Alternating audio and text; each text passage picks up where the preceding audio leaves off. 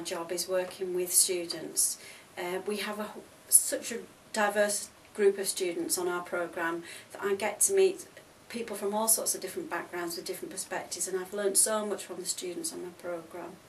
I also love the intellectual challenges that keeping up to date with my discipline brings, and I love the fact that the academic year is, while it's constant from one year to the next, each week, each month brings its own challenges and different skill sets, if you like.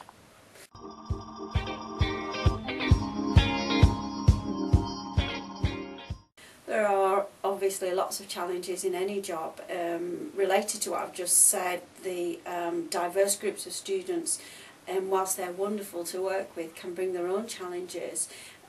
Lots of them have personal problems, personal difficulties that stop them from progressing smoothly through the course, and understanding the processes that exist in the university to help and know when to refer students onto those services rather than tackling them yourselves. That can be quite difficult. Some of the challenges related to teaching and learning are perhaps some of the digital media that's available now, some of the digital technologies.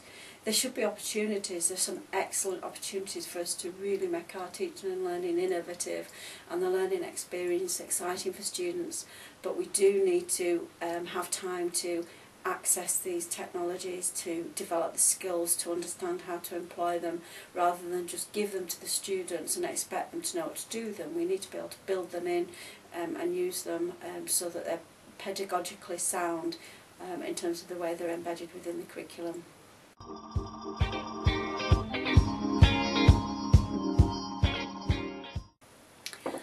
The advice I give to new teachers is to learn how to plan your time. It feels that it's very loosely planned, but there's a lot of autonomy about how you go about approaching your basket of duties, and you need to be able to plan so that you get a good balance to your work, so that teaching doesn't swamp your research and research doesn't swamp your teaching. You've got to give time to both, because research has to inform teaching if it's going to work practically.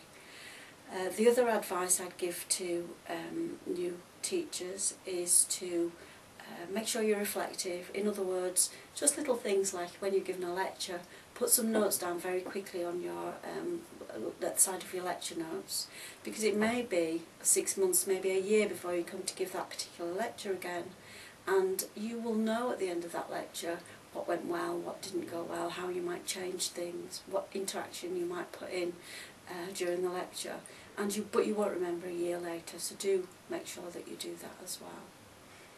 It's very tempting when you get up for the first time in front of a class, be it in a lecture or a tutorial, to be so concerned with how you're coming across and to therefore get nervous about what it is you're doing.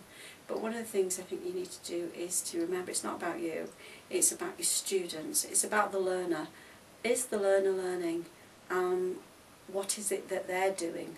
Don't concentrate on what you're doing, concentrate on what it is that they're doing.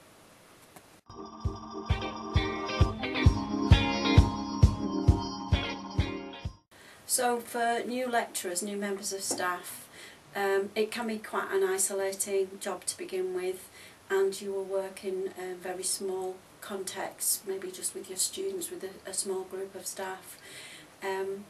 Have you given any thought to how you might expand your network of friends, your network of peers, find out what's going on in other parts of the university, how you can collaborate with other people, maybe in teaching and learning or through research, and what are you going to do to develop those networks, and how might they benefit you?